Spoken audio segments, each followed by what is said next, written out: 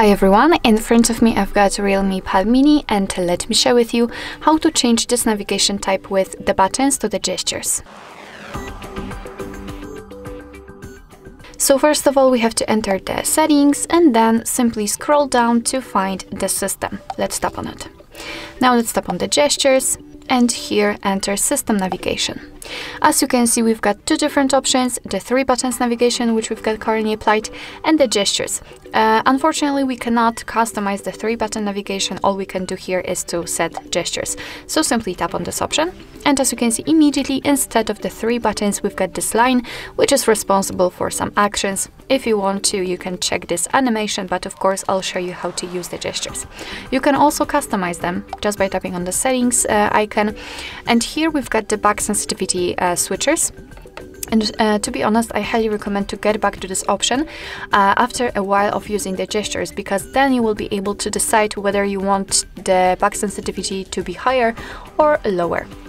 Alright, so if you want to use the gestures, if you want to get back to the previous page, just like by using the back button, you have to swipe your finger from the side to the center of your device, just like that, until you will see this arrow. After releasing the finger, you will go back. And it doesn't really matter from which side you will do it, because from the left side it works the same.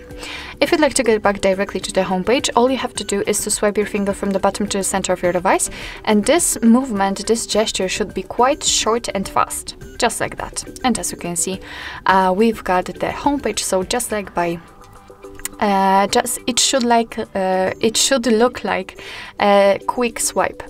And if you want to enter the recents, you have to swipe your finger again from the bottom to the center, but this time do it slowly and hold your finger somewhere here, just like that. And after releasing the finger, the recents will appear here. Alright, so basically that's all. This is how to set the gestures navigation in your REALME Pad Mini. Thank you so much for watching. I hope that this video was helpful, and if it was, please hit the subscribe button and leave the thumbs up.